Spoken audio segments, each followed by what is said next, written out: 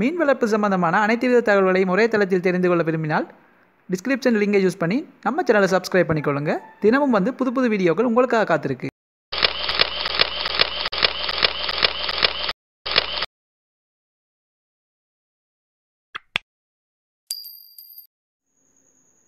வணக்கம் நண்பர்களே, இன்றைக்கு வீடியோக்குள்ள நாங்கள் பார்க்க போகிற விஷயம் வந்து நாங்கள் வளர்க்கக்கூடிய பஜ்ஜீஸாக இருந்தாலும் சரி, ஃபிஞ்சஸாக இருந்தாலும் சரி, அது வந்து எக் பஜ்ஜி, எக் ஹெஜ்ஜாயி, அதே மாதிரி சிக்கு வந்து உள்ளே இருந்துச்சுன்னு சொன்னால் நாங்கள் எப்படி வந்து அதை வந்து பாதுகாக்கலாம்னு வீடியோக்குள்ளே பார்ப்போம்.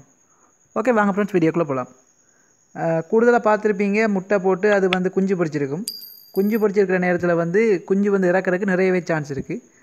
என்னென்ன காரணத்துக்கு இறக்குன்னு பார்த்தீங்கன்னு சொன்னால், நீங்கள் வந்து நார்மலாக வந்து பெரிய பறவைகள் இருக்கும்போது நீங்கள் சாப்பாடு ஒரு 2 நேரம் வைக்கிறீங்கன்னு சொன்னால் அதில் சாப்பாடு முடிஞ்சுன்னு சொன்னால் அது 2-3 மணித்தியாலம் வரைக்கும் அது வந்து பசியை பொறுத்து கொண்டு இருக்கும். இதுவே வந்து ஒரு சிக்கு இருக்கும்போது நீங்கள் சாப்பாடு வைக்க ஒரு கொஞ்சம் ஒரு 2 hours லேட்டானா கூட இருக்கக்கூடிய சிக்கெல்லாம் வந்து இறந்து போகிறதுக்கு நிறையவே சான்ஸ் இருக்குது. இப்படி தான் இந்த கேஜில் வந்து 2-3 சிக்கு வந்து இறந்துருக்கு.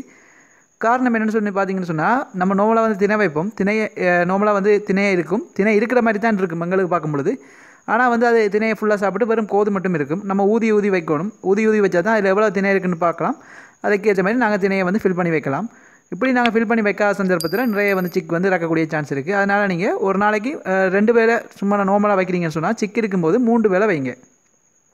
இப்படி நீங்கள் வைக்கும்போது சிக்கை வந்து அதிகமாக காப்பாற்றி கொள்ளலாம். அதே மாதிரி நீங்கள் சிக்கு இருக்கும்போது கனவாவோடு, அதாவது கட்டில் போனை வந்து நீங்கள் வைக்காதீங்க. ஏன்னு சொன்னால் பெரிய பேர்ட்ஸ் வந்து கட்டில் போனை பிச்சு கொண்டு போய் சிக்கு கொடுத்து அதிலேயும் இறக்கிறதுக்கு சான்ஸ் இருக்குது. அதே மாதிரி நீங்கள் நாட்டுக்கோழி முட்டையோட எக்ஸெல் அப்படியான சாப்பாடுகளை நீங்கள் வைக்காதீங்க. வச்சிங்கன்னு சொன்னால் அதில் வந்து அதை வந்து தாய் வந்து கொண்டே சிக்கு கொடுத்து சாகிறதுக்கு நிறைய சான்ஸ் இருக்குது. அடுத்து வந்து எக் ஃபுட் மேக் பண்ணி வைக்கலாம், பிரச்சனை இல்லை. தண்ணி வந்து எப்பயுமே க்ளீனாக வச்சுக்கொள்ளுங்க.